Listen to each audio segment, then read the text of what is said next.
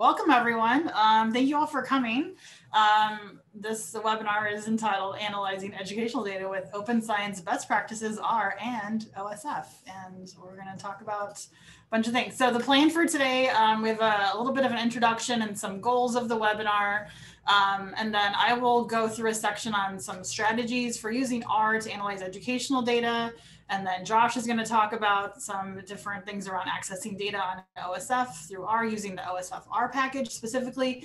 And then hopefully the plan is to have about 15 minutes or so at the end for Q&A from you guys. So hopefully that works for everybody because that's what's going on. Okay, so to start, a little bit about us. So I'm Cynthia D'Angelo. I'm assistant professor at the University of Illinois at Urbana-Champaign. I'm in the educational psychology department and the curriculum and instruction department. My background is in physics and science education research. I do a lot around learning technologies and learning analytics. My Twitter is there. There's my email as well if you'd like to get a hold of me. Josh, you want to introduce yourself? Sure. Thank you, Cynthia. Hi, everybody. My name is Joshua Rosenberg. I'm an assistant professor at the University of Tennessee, Knoxville. I work in science teacher education primarily, but I also have interest in data science education and applying data science methods in my research as well. I'm at jrosenberg6432 and pleased to have the chance to have you all join us today.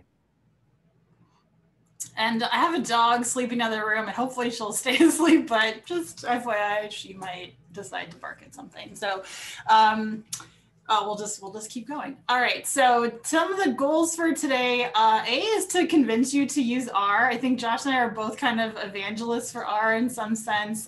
We've been using R for a long time in a lot of different ways, and we think it's great and we want you to also use it. And so hopefully the underlying kind of theme for today is like, you should be using R as well. And here are some things that we've learned over time that are gonna make it easier for you to do so. So we'll talk about strategies, really kind of thinking about the different complexities that come with educational data and how you can use different kinds of strategies with R and other kind of related things to make that easier for yourself. There are some OSF specific tools that we'll talk about as well as part of your workflow, if that makes sense. And then hopefully we'll have time to answer some questions about what's going on. Okay, so in terms of logistics, a few things. I'm gonna put this link in the chat as we go through. Oh, let's go into the panelists. Cool, that's not gonna, hold on. There you go, that's for everybody. So we'll try as best we can to put the links that we mentioned in the chat as well, but that link that I just put into the OSF repository has copies of these slides as well as some other things. And so you can find those there, and that hopefully will help people as well. There is a Q&A box, so if you have questions for the Q&A part at the end, please put your questions there. If you have a clarification question, you can try to ping us in the chat. I don't know how well that's going to work, but we can try that, and then we'll try to answer the clarification questions as we go. But at the very least, there'll be time at the end for answers to questions. Okay. All right, so a little bit, hopefully everyone's kind of familiar at some level about what open science is. The Center for Open Science is hosting this, so I think everyone's at least familiar with kind of that term. But you know, the basic idea is that these are different kinds of methods where the process, the content, the outcomes of research are openly accessible to others. There's a bunch of shared values of openness, integrity, and reproducibility. And I think one of the things we want to talk about is that this requires a cultural change from people in order for this to really become, you know, a standard kind of way of operating going forward. And what I think Josh and I both want everyone to kind of take away from this is that there are small changes that you can make within your own practice that can help lead to and reinforce this change. So it really is going to start by you doing some things differently, talking to other people about how you've done those things differently, showing the openness and showing how these different things are going forward. It doesn't mean you have to change your entire practice or like completely like switch everything so everything's open. Like really just try to focus on small parts of your workflow, of your process that you can make more open and kind of go from there and build on that over time and help others see that and have it spread that way. And also, as I think Josh will talk more about, like this probably can and probably should be responsive to your actual problems and concerns. So like part of what we want you to do is also reflect on which parts of your process are not working well for you right now, and like how different kinds of open practices might be able to help solve some of those issues. And then so I think one thing I wanted to talk first about was that there are some of our commitments that I think are important that, again, underline all of our work, but maybe in subtle or ways that maybe aren't clear. And I want to be really clear about these things. I think this is really important. So there are a lot of different kinds of technical tools and solutions to some of these open science problems, but there are also a lot of like philosophical, ethical, moral issues that you should consider when you're trying to decide what to do with your data, with your research, right? We're talking about educational data, and humans are participants that helped produce your data. I think that's a huge difference with other kinds of science that are out there. And so other fields of science might have different ways of doing open science that work better for them in their specific discipline. Because we're dealing with humans, we have a slightly different kind of set of considerations to make, I think. And so everyone should, kind of consider that as they're going forward and making decisions. All humans deserve respect, and so do their data. And it's important to center that as you go forward and make decisions about what to do with your data at different stages. I think also it's important to say that there's no easy answer for some of these situations that you might face, and that's okay. Part of like what open science asks, I think, is for you to consider your options and then document your decision making about why you've chosen to do certain things with your data or your analysis or whatever. And so that transparency doesn't necessarily have to be like, here's all of my data, here's all the things that are, private, whatever, but like really just being transparent and like why you did what you did, why you made these decisions, and why you're choosing one thing or another. Like a lot of it can just be documenting your decision making around why you decide not to share something. That can be very helpful as well to others. And so part of this is reflecting early on in your process about what your goals are and how you want to achieve them. So these might be your research goals, these might be, other things like that. Like what are your values? How do those goals and values match up? And really like sitting with that and reflecting on that can help you decide like what you want to do with different things.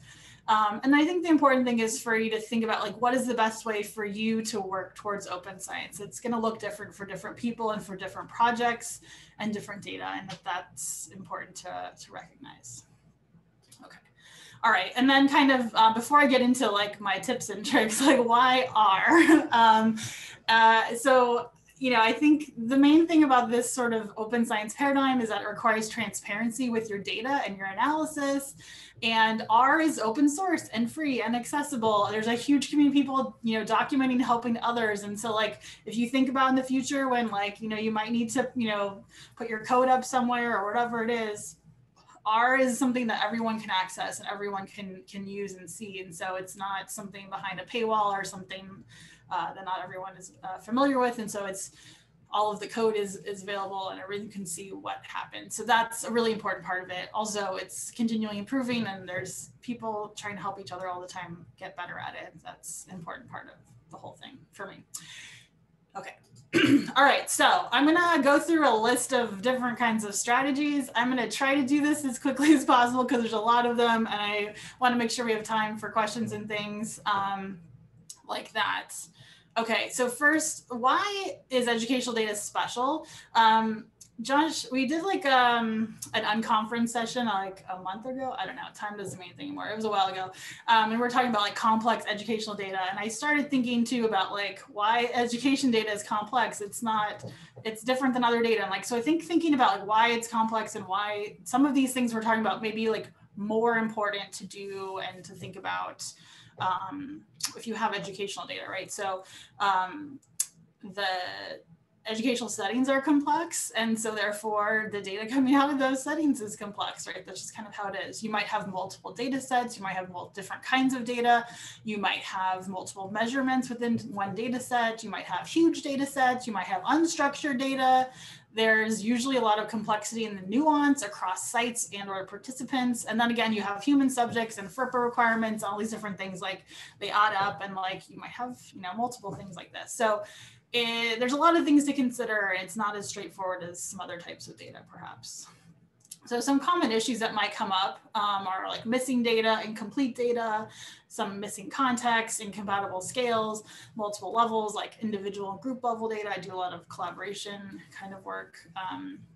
multiple stakeholders with different needs and perspectives, right? So like maybe your funding agency has one kind of goal for your work, and the district leaders have another one, and the teachers you worked with have another one, and you have a different one, right? There's all these different kinds of competing needs sometimes about what's going on and how to communicate those things. So it's important to kind of keep all those in mind. Okay, so here we go, tips and guidelines. So again, remember that things that improve your process and code for you, for future you, and for your internal team will also likely make it easier for outsiders to see what you did. So a lot of these tips may not seem like, oh, these are like good open science things, but like they're things that are going to help you do your work better probably. And therefore, if they're going to help you do it better, they're going to help other people see how you did the work in better ways. Again, I think it's important to remember that documentation, which a lot of what this is, right, is really hard to do. It is worth it. And if you can devise different kinds of strategies to make that documentation process easier for you, then that's great. That'll make it a little bit easier. The earlier you process you start, the better. Get good habits around it, and that will help. Okay, so first, data structures. This maybe, if you're familiar with the tidyverse, is going to be an obvious one for you, but if the tidyverse, if that word is new to you, great, welcome. We're going to talk about that probably a little bit today. So there's this tidy data paradigm. So if you go to tidyverse.org, that's where the main package kind of information is there. And the R for Data Science book, which is a really great book if you're trying to learn more about R. But you can also access it for free on this website, which is handy. Basically, the idea is that your data should be in a very specific kind of structure. So if every column represents one variable, each observation or each row is one observation. And what an observation is might be different, right? You need to think kind of carefully about what is an observation in your data set. And then each cell then is going to be a single value, right? And so data you get from someone else, like if you didn't collect the data necessarily, you're doing secondary data analysis, someone else did it, like it may not be in this structure. And so you need to reshape it and do that. The tidyverse is a series of packages, including dplyr and some other things that help you reshape your data in different ways. And that can be really helpful. So a lot of people who use R, a lot of people use the tidyverse, and everyone kind of tries to get it into this tidy data paradigm. And therefore it's a little bit easier to know like what's going on. And so this is another way that kind of consistency across different people is going to make it easier for other people to see like what you're doing and what's going on. You might also have other structures like relational databases. R is getting a lot better about how to use databases directly within RStudio. I tried doing this a couple years ago in a project and it was like working okay, but it's gotten much better in the last year or two. And so that's really exciting. There's a bunch of packages that help with database access directly within R. And I'll talk a little bit later about some other tools that will help with that as well. And then you might need to do things like create subsets of your data, and that can help as well. Okay. Also, data dictionaries are really important, not just, you know, kind of like for understanding what's going on right now, but like just, again, for future you or for, you know, like let's say you put a paper in and then 6 months later you have to do some revisions and you're like, wait, what was this variable? Like, what did it mean? Like, how did this get coded, right?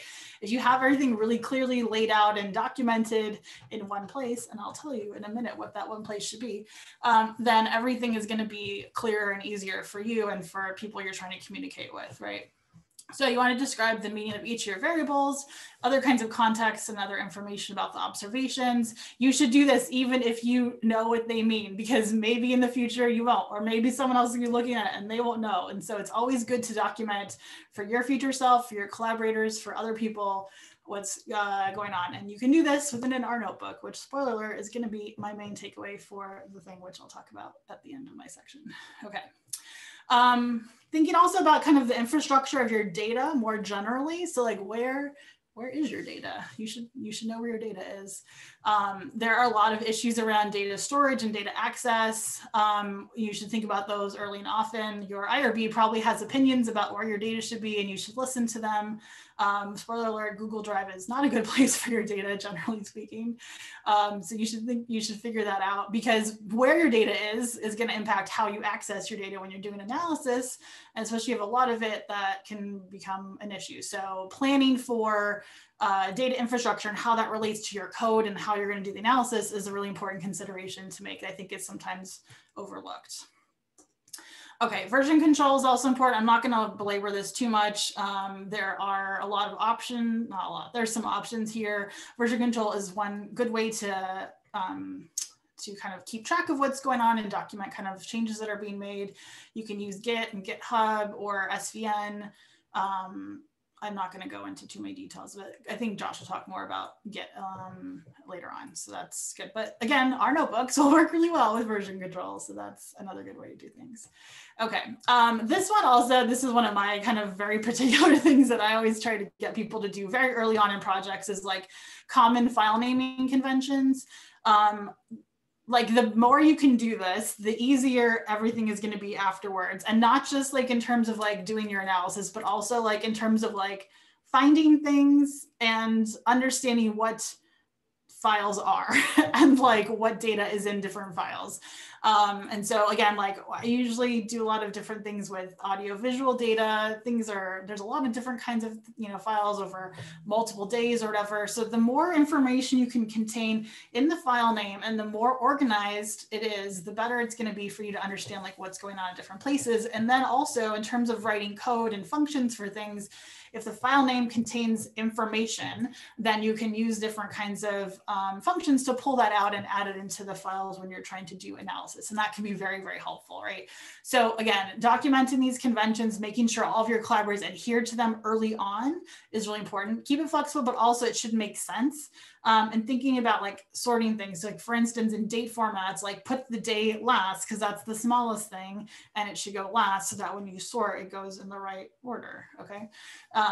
And I think the other thing too is like thinking about the unit of analysis that you're going to care about later. So for instance, like if you want to do some analysis at the teacher level or at the class level or at a student level or group level, like put that in the file name so that you could then sort things based on that or subset based on that. Like these are all the files that are teacher 1. These are all the files that have group 7 in them. And then it's like really easy to keep things organized and really clear about what's going on. And the more clear it can be, is good for you, it's good for your collaborators, it's good for any future person that might need to look at that. And so that's really important.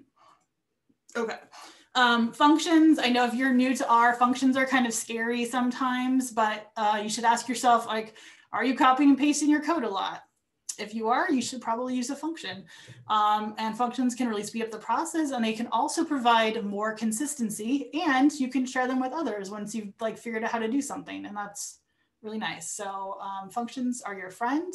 The R for Data Science book has a really nice section on functions. So if they are scary to you, don't worry, there are a lot of resources out there that can help you do that. Okay. And then like visualizing your data is really important. I teach an entire class on this using ggplot, so I can't talk about it very well in 1 minute, but I just want to kind of really point out like, it's really important part of your process and not just an end product. Especially if you have complex data, you have to look at your data. As you probably know, like descriptive statistics can be very misleading. Like this classic example, Anscombe's quartet, like all of these 4 plots have the exact same descriptive statistics, right? But they clearly look very different. You would do different kinds of analyses on them based on what they look like, right? So you have to look at your data, and the more complex your data is, the more complicated this is going to be. And so it's just an important part of the whole thing. Histograms can be really helpful, and they're really easy to do in ggplot. Not easy to do in Excel, fun fact. So that's a good thing to do. Facets are also another really big thing to do. I don't have time to talk a lot about all of my tips related to visualization, but actually what I will do is I will put in the chat my website. I have a series of blog posts on R. So like there's some that are about like how to learn R, how to get started with R, especially if you are used to using SPSS or you're used to using Stata or something else, like, and you need to switch over, like, I got you, don't worry. I was a big Excel person before I moved over to R. So some of those posts are like why you should use R, like what are the basics. And then there's one on dplyr and data manipulation, and then another one on data visualization. And there will eventually be one on Shiny. So look forward to that. Okay. All right. So what I want to spend the next couple minutes talking about are R Markdown and R notebooks, because I think these are kind of, for me, a game changer. And like when those came out a few years ago in our studio, it really made things a lot easier to do a lot of these documentation things. It's really, really improved. And so if you're someone who like started using R a while ago, but like you didn't really like see the benefit in doing R notebooks or R Markdown, you're still doing R scripts, that's fine. But I'm going to try to convince you right now to switch to using R notebooks exclusively.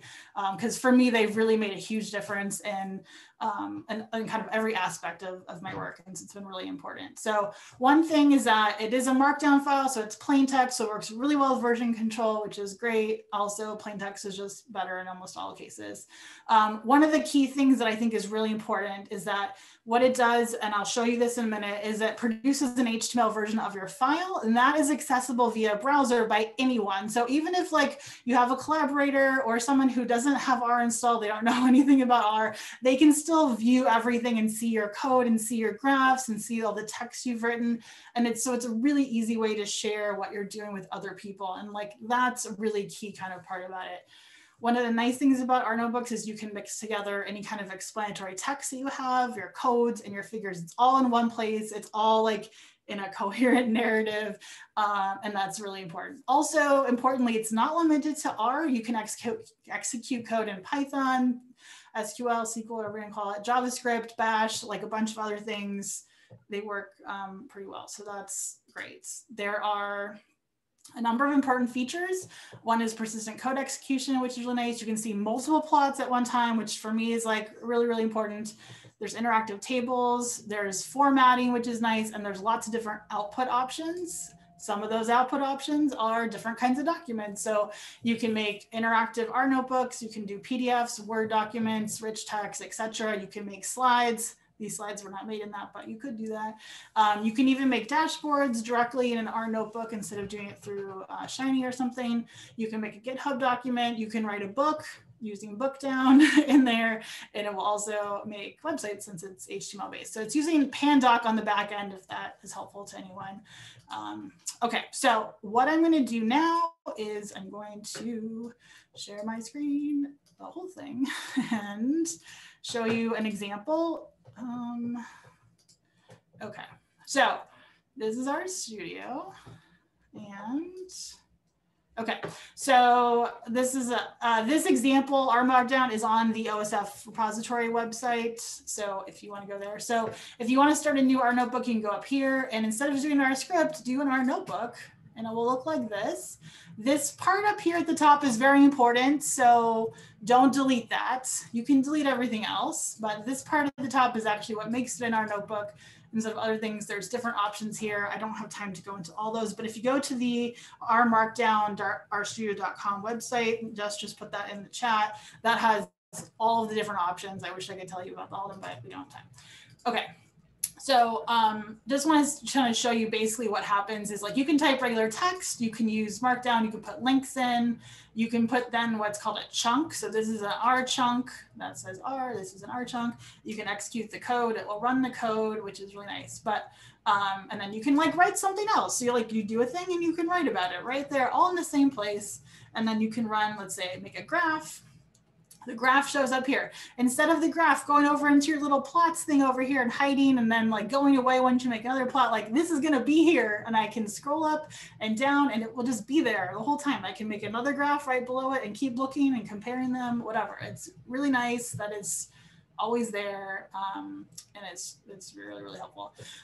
So Markdown, if you're not familiar with that, some of the basics are you can do all sorts of different things very clearly, headers. Our Markdown has a lot of different options, including like table of contents and other things like that. Here's an example of a table. So you can see like you can kind of like scroll through your data within the R notebook see all the different things. It shows you your variables, the types, and etc., all those different things. Here's an example of like a data dictionary kind of thing. So you can just type them directly in the R notebook right after your data that shows up, right, the whole thing. And then the other thing before I switch over to Josh is one thing is it has inline code execution, which is really nice. So like, let's say you wanted to say like, oh, the mean of this variable here and this blah, blah, blah, right? So what happens is when you can, you preview the document here and blah, blah, blah, pops up, here we go. And so you can see like all the markdown has now, rendered properly. Here's the link. And then like, you can see all these things and like, look, the numbers are here just like that. And so if you have, instead of like trying to like copy down what the analysis is, you can just have the code directly in your text and then it will update automatically if anything changes with your data or anything else. So, so here's an example of what this would look like. Again, this is an HTML file, so you can just send this to someone else and they can just open it and they can see all these things. There's a lot of options in terms of like hiding your code or showing your code and things like that. But you can do this and all sorts of other kinds of fun formatting options. Again, this example is up on the repository for you to look at. Okay, I think I need to switch over to Josh. So if you have any questions, put them in the question box and we will talk about those later. All right. Great. Thank you, Cynthia. Can you hear me okay? Great. Okay, so in the second half of the webinar, I will share an example of addressing a couple different kind of open research practice related challenges through a set of tools, including OSF and R. At the end, we'll have time for questions too. So I'll try to present in about 15, 20 minutes and leave plenty of time for your questions at the end. We'd love this to be kind of involving a bit of a discussion among everyone here. On that note, saw a lot of familiar names in the participants. Thank you all for taking the time again to join, including a student, Omiya Sultana, who helped with the data that I'm going to use, who created the data that will be used in the example that I'll share. Okay, so I'm going to share my presentation.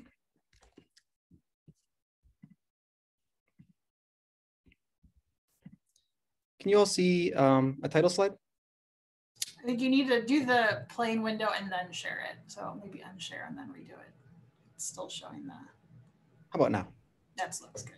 Thank you. Okay. So I'll focus on accessing data on OSF through R using the OSFR package. But first, a little bit of background. I'm coming to open science in response to some problems or opportunities that I've come across first as a graduate student and now as an assistant professor. Some of these are technical. Some of them are more kind of community related and access related. I'm going to focus on two for now, kind of the technical issues and more community or social related problems or opportunities. First, one technical challenge I faced was reproducing my own work. It's pretty common for us to submit a manuscript, including results, to a conference or to a journal. And when we come back to that analysis 3 months later or 6 months later or a year later, I found it surprising and really humbling how infrequently I'm able to obtain the exact same results when I'm trying to maybe make a small change to the manuscript and want to just make sure I can rerun everything first. So I wanted to mention sort of two examples from my work. One was for an article where I felt like I wasn't so successful. I was trying to be able to reproduce everything from the very first data processing step through the results. And I couldn't do it. There were just small differences that completely vexed me. And in the end, I ended up sharing some analytic code, but it wasn't fully reproducible. There, the code was more as an example of what was done in the analysis that others could modify, but it wasn't possible to strictly reproduce that analysis. In a different paper for this computers in education study, it took a little more time and I learned some lessons, but was a little bit more successful at reproducing my own work. And through this link here, there's a repository with code and a way to request access to the data used in the study so that anybody could reproduce the findings reported in that manuscript. There's also some more community related or social opportunities I've come across. So this stems from working in public and seeing some benefits from working in public. And I learned a lot from a faculty member at Michigan State University, Lee Wolf, now at Arizona State, who encouraged her students to share publicly what they were working on. For instance, after Lee gave a conference presentation, she would put slides up on her website. And this planted seeds that really influenced my thinking about what it means to work in public. So one example that is not so successful was my dissertation. I wrote my dissertation through a Bookdown, an R package that lets one create a book that includes text, plain text, as well as R code. And it was successful in a way, but it wasn't in others. I don't think anybody really read it. I know nobody else contributed to that code. It was sort of a good exercise. But then years later with colleagues, I wrote a book using that same R package. And it was thrilling in that about a dozen people made contributions, as small as correcting typos to the in-progress manuscript to suggesting what topics to include in it. And so here, kind of an earlier attempt sort of led into a later attempt that really showed me some of the benefits of working in public, but it took some time first. So some commonalities in my work and maybe in some of yours in education are that I'm often interested in protecting private data. Not always, but a lot of the data that I analyze is data that I'm not able to share, and moreover, I'm not really easily able to anonymize. And so in such cases, I'm not going to try to share the data along with the manuscript necessarily. Now, that's not to say I won't have a mechanism through which other researchers could request access to the data, but I want to protect that process and be really thoughtful about asking anyone who uses it about how they'll use it, how they'll protect the privacy of that, the people, often students, from whom this data was created. I'm also interested in using code to reproduce analysis for myself and then for others as well, including collaborators. I'm interested in having a platform for sharing products like documentation and preprints and postprints potentially. And then finally, I'm interested in being able to link between these three dimensions of research projects. The three dimensions being protecting data, using code to reproduce analyses, and having some way to share products from this project.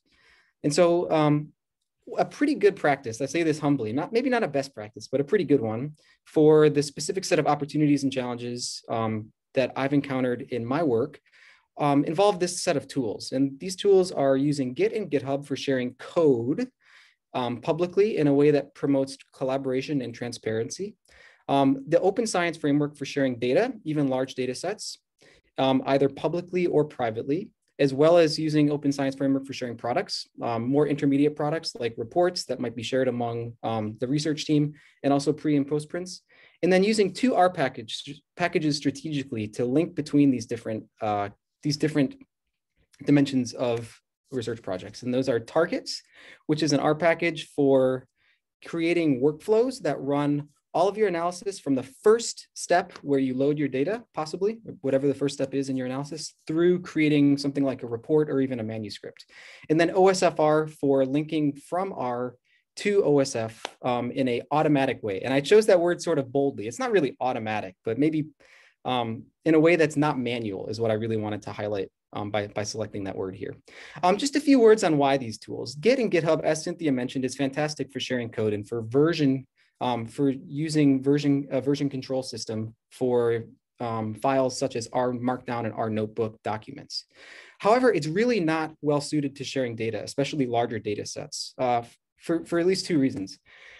One reason is that if you ever share data that you don't want to share publicly, it's really a sticky problem to try to remove that from the repository for the same reason that makes Git and GitHub so fantastic for sharing code. It's always in the history. And so strictly speaking, if you included in a GitHub repository a private set of data, and then you quickly removed it and then sort of went on and made changes over the next few months, that data is still stored in there in such a way that somebody could obtain it if they tried really hard potentially, but it's still there. And so it's not great for sharing data for that reason. The second reason is GitHub has a fairly strict limit on the size of data sets. And in some ways it's pretty large. I think it's around 50 megabytes, but I've been surprised by how often data sets kind of quickly grow to not really working well with that limit to their size. And so OSF works really well for sharing large data sets, even hundreds of megabytes.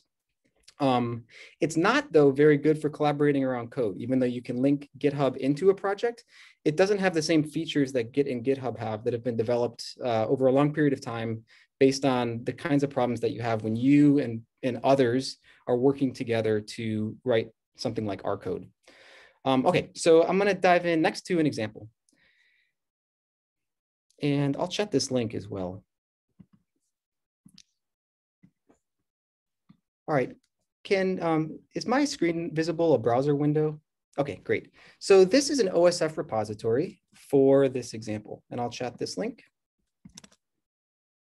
And this OSF repository is primarily here for one purpose, and that's to share in OSF storage two files, NGSS adoption states and NGSS adoption survey. A little bit more on those in just a second. There's also links here at the very top to, first of all, to a GitHub repository here. And this includes the code associated with this example, as well as to the repository that has our slides and a few other materials that we'll share with you after. So, so for now, I'm going to focus on this GitHub repository. And this is a repository that uses those two R packages. Just to be kind of as focused on the use of this as possible, this repository could be used to reproduce this analysis. And there's 3 steps for doing that. The first is to access this. So you have to download this repository like this. Or you could use a tool that works well with GitHub for doing that.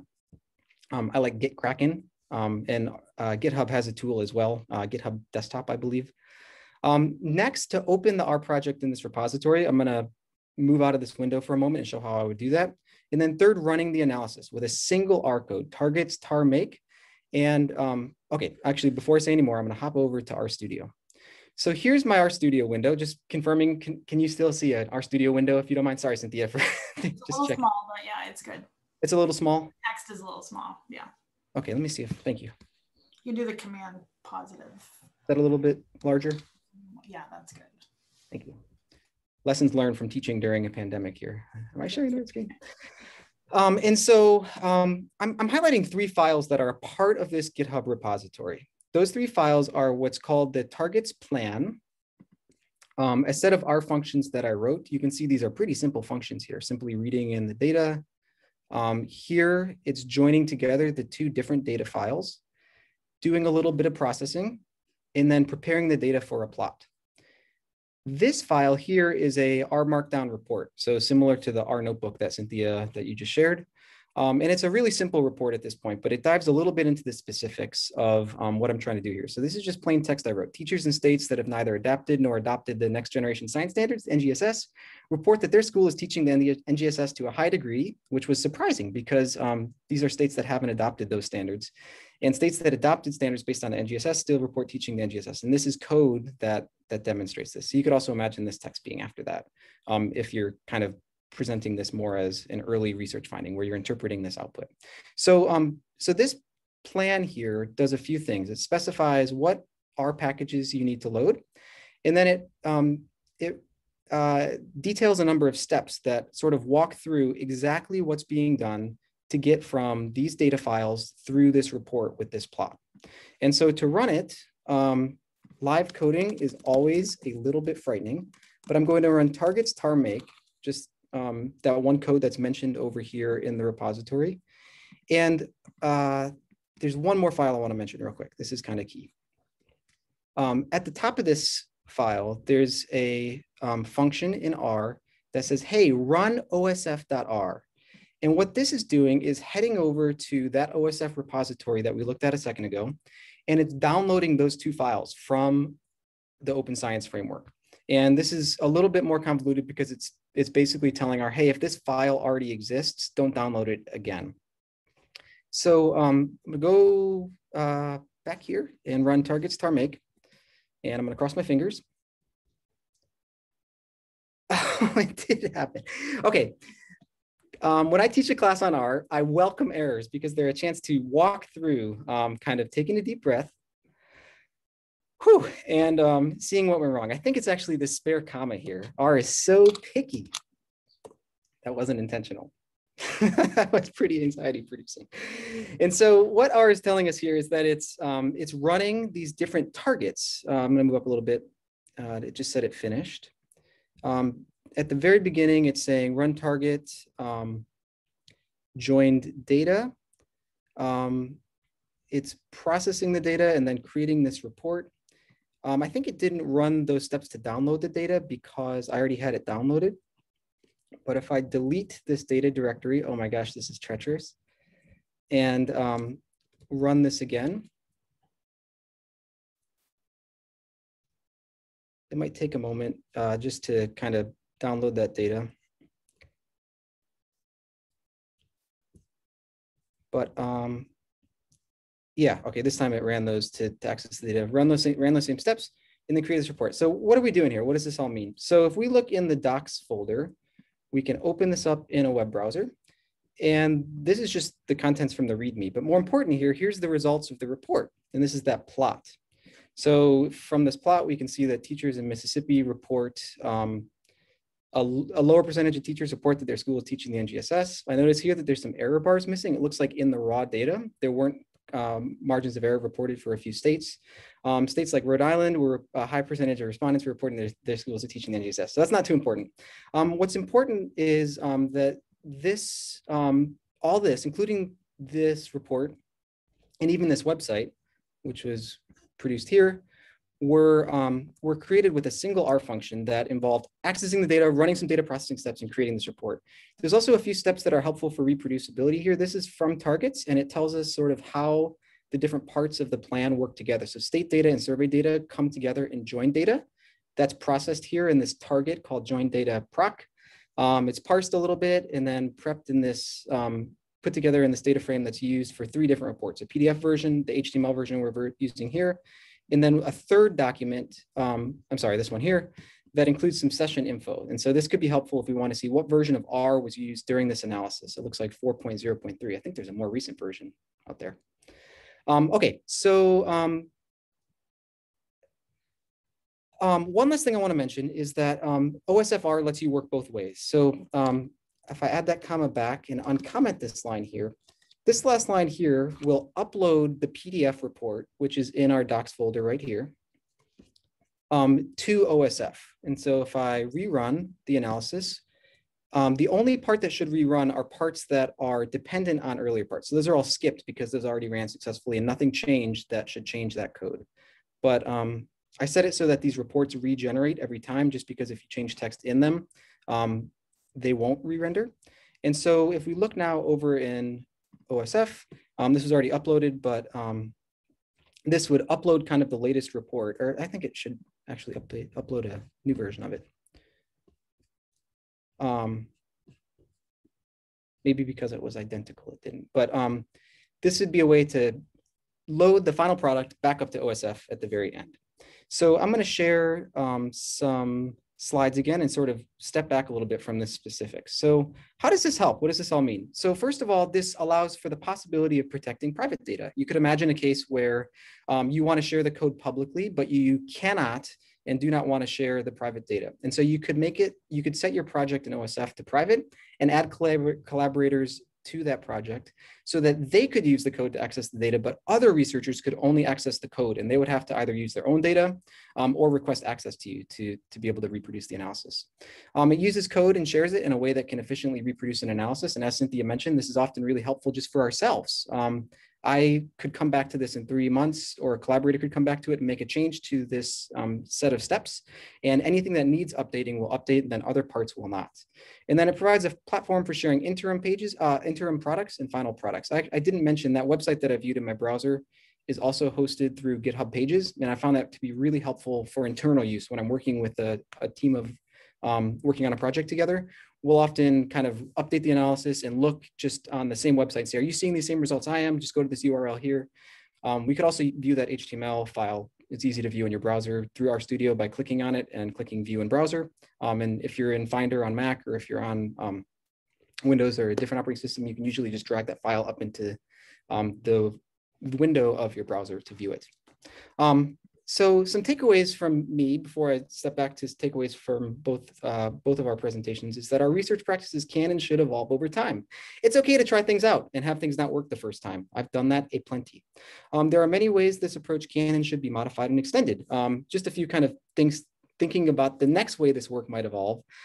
First of all, in this example, I set that repository to public. And so it's plausible that, I set that repository to public, but I'd like to think about ways to make the process of accessing private data a little bit more seamless. Could there be a tool built into OSF, for instance, where researchers could fill out a brief application, including questions about how they would protect the privacy of that data or the confidentiality of that data? So something I'm just thinking ahead about is how to make that step a little bit more as fluid as sort of some of these other steps of the process. And then using a tool to access particular versions of packages. As you saw, I included information in that report about what version of R I was using and also what versions of packages. But there are tools in R now that make it possible to include packages that you depend on in your analyses, these R packages, with the analysis itself. And I haven't used those before. And I'm interested in, if we really want something to be reproducible, maybe the packages that we use also have to be a certain version because those change over time. And so I'm curious about how to improve that part of my work. I think thinking about open science in STEM and science ed means carefully thinking about what we care about in STEM and science education. Not everything that open science scholars and other fields do are relevant, and we are likely, I think, to develop new practices specific to our problems and opportunities that we face. I have a little plug for a preprint with Rashida Likely and Aaron Kessler, where we try to make an argument like that. So here's some parting thoughts that sort of step back away from the last portion of this presentation. Cynthia, would you like to summarize these with me? Okay, so open research practices ought to emerge from the challenges we face and the opportunities we have. We have some tips to do that, and there are some examples that we're trying out. But we sort of invite everybody here to develop field and even scholar-specific open research practices that are appropriate for your work. This is not a global set of things that we can and should be doing with respect to open science. Starting small is often the best way to begin. We have an inquisitive penguin who invites you to discuss anything that we talked about and more for the remainder of this time. Thank you.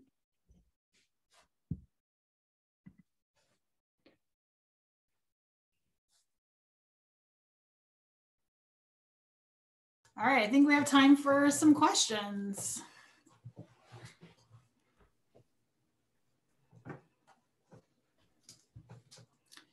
Oh, great. Good question. What is the difference between R Markdown and R notebooks? All right, hold on. You may not want to know the answer to this. No, it's okay. All right, hold on. I'm just pulling up a website. Okay. So, okay, the short answer is that, so I don't know, Markdown is maybe not something you're familiar with. Markdown is a markup language for HTML. It's been around for a long time. John Gruber and some other folks started it a while back, and there's a lot of different flavors of Markdown, including like Markdown XXL and some other things. R Markdown is basically a version of Markdown that has additional features that are R specific. So like if you remember the, let me share my screen for the R Studio. So the things like being able to write this kind of code with like this R and then this R code in it, like that's a specific R Markdown thing. Whereas things like this, meaning bold, that's regular Markdown. These headers are regular Markdown. These are all kind of regular Markdown. Links are regular Markdown. But then R Markdown has some special features, and the chunks obviously are part of that. So basically, R Markdown is just a way of a version of Markdown that you can use in lots of different ways. Our notebooks are a specific format. So an R Markdown file can have different kinds of things to it. And so what I want to show you also is the website. rmarkdown.rstudio has got lots of great things, and it will talk to you a lot about like what are the different options for different kinds of R Markdown generated or powered documents. And so our notebook is just one kind of different thing. A notebook is technically like a interactive R Markdown kind of document. but all these different things like the HTML kind of file, PDF version of it, they all use R Markdown. So R Markdown you can think about as like the language kind of that you're using. It's a markup language to write these things. And then an R notebook is one of the output formats to do that. So that's the short answer. I think like if you want to learn more about that, like definitely spend some time. If you go to the Get Started, it really like has a nice overview about like how this works and different parts of it, including like what the specific like interactive documents have benefits that the other ones don't. And then if you go to output formats, that can tell you a little bit more about like what the different ones will look like. Can you publish a report, Dan? Great, hi Dan, in a format that's directly submitted? So there are ways to do that. I think if you're going to think about, I think it depends on like what the template is. There are lots of ways to write, you know, like CSS kinds of styles. Again, it's an HTML thing. If you're familiar with Pandoc or any other kinds of like translational tools for doing things like that with like LaTeX or something else, like if it would be possible to do that using those tools like through that, then you can do it through this. And so there are some packages that'll make that easier for certain kinds of output formats and things like that. Articles. Okay, cool. Yeah, there are some journal templates that are kind of available this way. I haven't personally tried that because it's a lot, but yeah, it is theoretically possible for sure. And like you can definitely like make any kinds of changes you want to those. Cynthia, do you mind if I add on to that real quick? Yeah, please. I just spent like hours updating a manuscript with numbers because we added a few additional months of data from a paper. And if we had written this using an R Markdown document, we could have those numbers update automatically, just like those in-text numbers that Cynthia showed in her report updated. Sort of like a lot of things, probably an investment up front in multiple ways, an investment in general just for learning the kind of new kind of language of that particular package or template, and then also as an investment for each project. But I think, like Cynthia, I'm interested in it. I have a project with Ju Young Seo, who's a doc student at Penn State, to create a template for International Society of the Learning Science Conference presentations. So we're working on that, and it's just one sort of small part of the possible publications that that you might be interested in submitting, Dan. Yeah, I think it's a great question. I'd love to explore that more myself.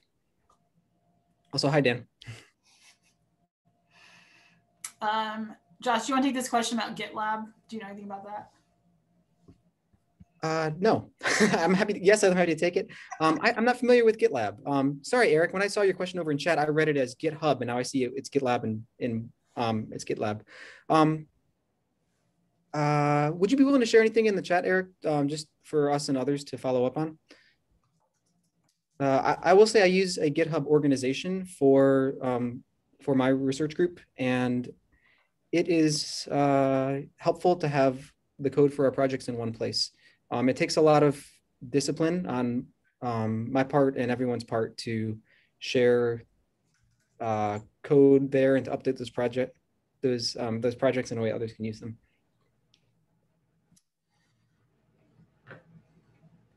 Okay.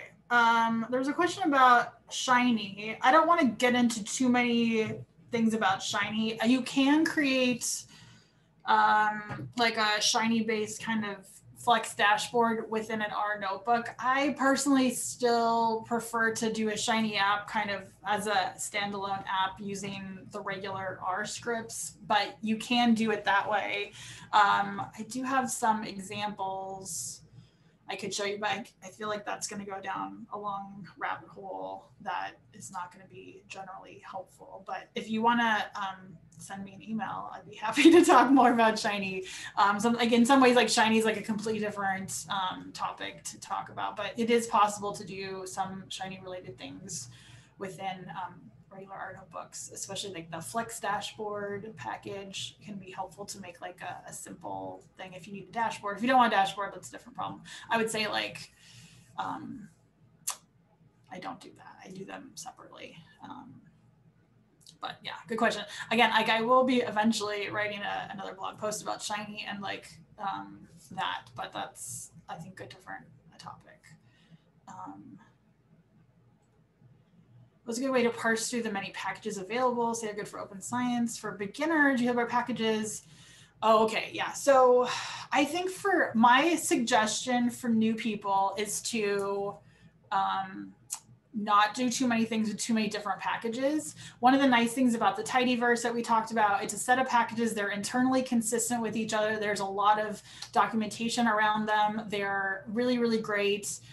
You can basically do your, well, depending on what your workflow is, but generally like most of the typical things you would do with data will be covered in one of those different tidyverse packages. And so starting out, like one of the easier things to do is to just like pick one kind of paradigm and work with that. Like if you're trying to do too much with like base R and like weird packages some random person made and some other things, like that can be really overwhelming. And so my suggestion would be like to try not to do that too much when you're starting out. And again, also like try to like start in pieces maybe. So when I switched over to R from like mostly using Excel, actually, I kind of did it in pieces. So I was like, I feel comfortable doing these things in R. I still want to do these other things in Excel. And then like over time, my workflow kind of switched to like completely R. And so again, like I think one thing to remember is that like there is a steep learning curve with R, especially if you're not used to statistical programming languages or different things like that. And so just find the first thing that makes sense to you and start there, start small and just build it over time and have it make sense for you. Like the best way to learn it is going to be something that is going to mean something to your workflow and help you. And so try not to overwhelm yourself because it is overwhelming, and just start pick a small kind of thing to start with. Yeah, great advice. I think one plug for rweekly.org. It's a great way to keep up with new packages, but in some ways that's counter to what Cynthia, I think, adroitly recommended, which is start sort of with things that solve problems that you have. Start with tidyverse, or at least one sort of set of tools that work well together. Yeah, and there's a lot of people online that are learning R as well. There's a lot of good resources. The hashtag #RStats is good if you need help. Again, the other thing too is like, if you're not kind of used to programming, like Google is your friend. Like, don't feel like real programmers don't Google things, because that is 100% not true. Like Stack Overflow has lots of good help things. So like if you get stuck on something, you should 100% Google it and see if someone else has figured out. And like, just like real programmers, whatever, that doesn't mean anything, but like people are constantly doing that. Like there's absolutely no expectation you should like memorize all of the codes or packages or anything like that. Like you should find the help when you need it frequently as much as possible, and like that is 100% totally okay. Good question about what will a workflow look like when collaborating coding with others. This is where GitHub can be helpful, although it's a substantial investment, because you can make changes to a file such as an R Markdown or an R notebook file, and you can then update that file on GitHub, and then your collaborator can access that most recent updated version and then update it themselves. And GitHub has tools for dealing with those unfortunate situations where you might have edited the same content at the same time, and so you have to resolve a conflict there. So that's one way, but there's also other ways that are maybe a little bit more kind of dependent on your communication about who's working on the file at what time, and you can simply share those files in a cloud storage system such as Google Drive or OneDrive or Dropbox. Yeah. The other nice thing about our Markdown files and the HTML files they produce is like they're small files. You can easily email them to people. Like you don't have to, like, again, if it's too overwhelming to do some kind of version control or other thing, like you can just like make your document and email the HTML file to someone else, and they can just open it in a browser on their computer and like look at it. Like that's one of the really nice things about it, I think. So there's a lot of options. Any way you could share an HTML file or any kind of plain text file, that also works. So the sky is the limit. You can use Python in RStudio. Yeah, so one of the chunks, actually, I'll show this really quick. So when you are adding a chunk here, so basically you can add a chunk by going up here and like adding chunks. You can add an R chunk, you can add Bash, or you can add Python. And so if you add Python, like you can see here, the little Python thing is there, and you just type your Python code. And assuming you have Python installed, this will work. The other thing, just to kind of mention since we're here, there's a lot of like settings for the chunks that you can do. You can name your chunks, which could be helpful for some things. You can change the output, so it's showing just the output, the code and the output, nothing either to run or not run. And there's a lot of other options and things like that. So if you have figures, you can set like the figure height, and you can usually do it through this thing, or you can type your options actually in here as well to like, I want the figure height to always be like 4 pixels or whatever, things like that. Okay, yeah. Python, a lot of people know Python, and yeah, you can totally use Python. You can do Python and then R, and then Python and then R, like whatever makes sense for you, that works. All right, I think we're out of time, but I'm happy to stay on for a couple extra minutes if people have more questions. You do. All right, thanks guys. So thank you for coming. Oh, yeah, go ahead, Marcy, you wanted to wrap. No, I was just gonna thank you. Huge thanks to Cynthia and Josh. This was informative and it was detailed. You can tell by all the questions, it was super helpful. We really appreciate it. Everyone feel free to follow up with COS with any questions or with Cynthia and Josh. The discussion doesn't stop here, but we thank you for joining us. Have a great day. Thank you, Marcy. Thank you, Claire, and thanks for the opportunity. Thanks, everyone.